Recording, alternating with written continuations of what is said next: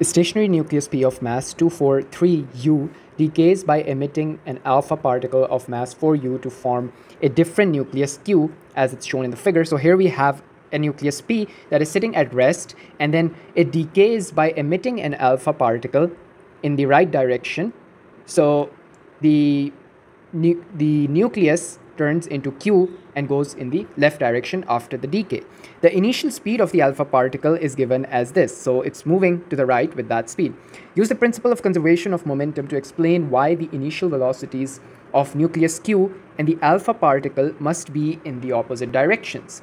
Now note over here that initially nucleus P has no momentum, so the momentum initially is 0 because it's not moving. So the nucleus Q and alpha particle must have same but opposite momentum, so that if it's whatever P plus momentum, this should be, so for example, if we're taking right side to be plus, so this is plus P, this should be the opposite of that P. Only then these two would add up to 0, and so the conservation of momentum, which states that the total momentum should be conserved, will be consistent. So we can say that the momentum Pi is equal to 0 of P. This implies to conserve momentum, the momentum for alpha particle should be equal but opposite to the momentum of the Q nucleus, right? And then the conservation of momentum will hold.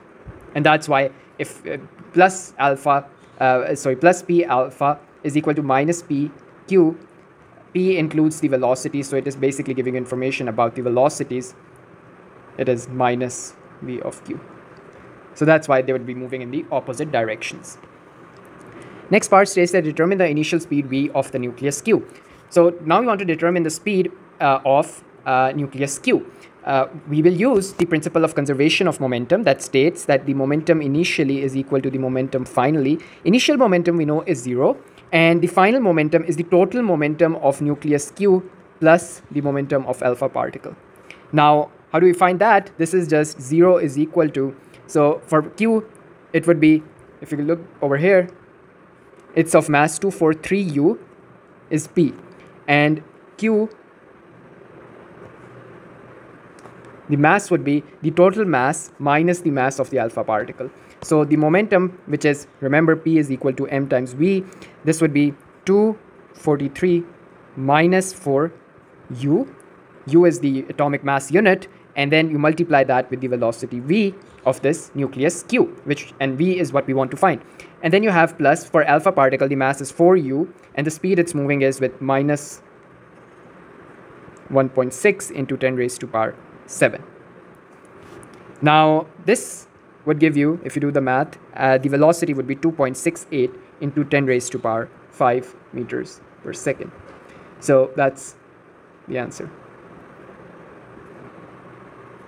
Next, you want to calculate the initial kinetic energy in mega electron volts of the alpha particle. So that's again straightforward. We know that the kinetic energy is given as half mv squared, right? So what would be this thing? So we would have half m would be 4 into, so remember we're talking about alpha particle, right? So alpha particle has its mass number as 4, so 4 multiplied by the mass 1.66 into 10 raised to power minus 27. That is the mass of the positive charge, or the alpha particle. And then you multiply it with, when you multiply it with 4, you get the mass of the alpha particle.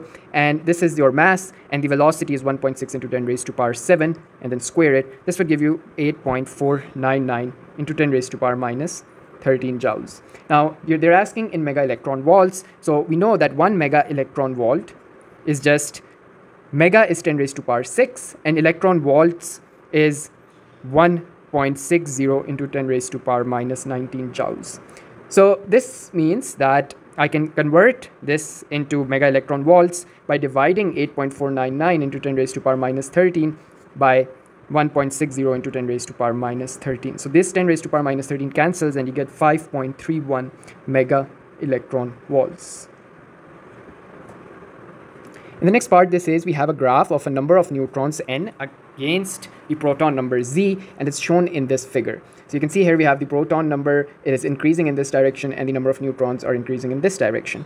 The graph shows a cross that represents the nucleus P. So they're saying the nucleus P, which has a proton number of 95 and a nucleon number of 148, is this one. Now, a nucleus R has a nucleon number of 242 and is an isotope of P. So nucleus R decays by emitting a beta particle to form a different nucleus S.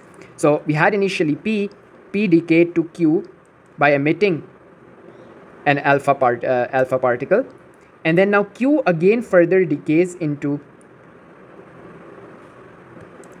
R, but not really, not like that. They never mentioned that Q is decaying into R, but then you have another nucleus which is R, and that decays into S plus the beta particle, right?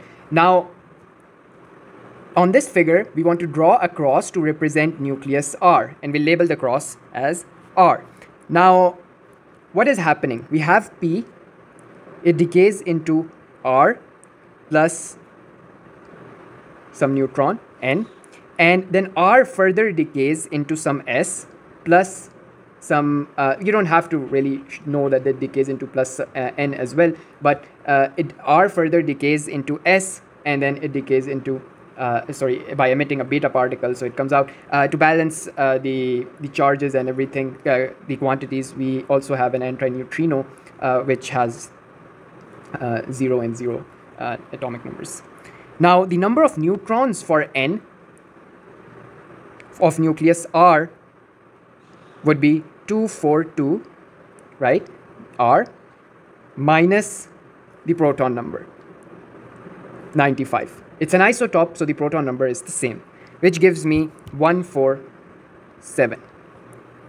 Now this is R, 147. So 147, it lies on this line with the same proton number, so this is R. Then we have S. S is what? For S, we have 242 minus 96, right? Because beta particle has a charge of -1. So this would be minus, and this would be plus, and 95 minus 1. So it would be 242 minus 96, which would give me 146. Now 146 lies on this line, but remember it is 96, the proton number, so it lies over here. So what is happening is our nucleus initially starts from P, decays to R, so goes in this direction, and then it decays into S, so it goes in this direction. Now they're saying state the name of the other lepton in addition to beta particle that is emitted during the decay of nucleus R. As I mentioned, it would be an antineutrino.